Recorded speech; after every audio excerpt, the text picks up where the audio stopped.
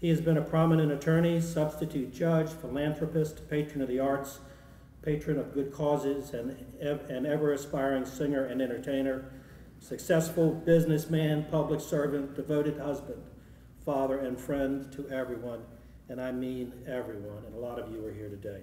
Always impeccably dressed, a true original, Peter was a born extrovert who loved the limelight.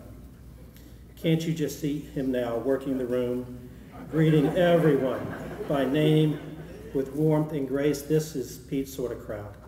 And can't you hear him saying, "Who loves you, baby?" He was bigger than life, bigger than all of us. Peter clearly loved life. He loved people. He loved joking and laughing at us and himself. Peter valiantly battled the cancer that finally took him. In an interview last summer with a longtime friend and newspaper reporter, Pete said, "All of us will die someday, but I do want to live.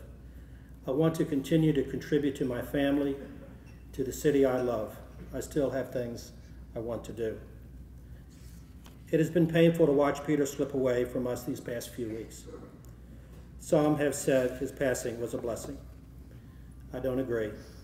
Like you, I wanted Pete to live forever. A week ago, before he died, he asked me, sorry to do this to you, Mom, but he asked me to sing a song to my mother about how he felt. I've had my thrill of life's ups and downs, but fate's been kind, the downs have been few. I guess you could say I've been lucky. I guess you could say it's all because of you.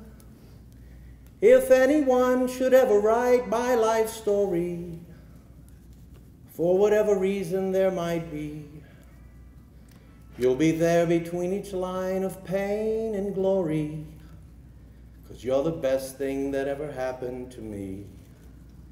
Yes, you're the best thing that ever happened to me. Thank you very much.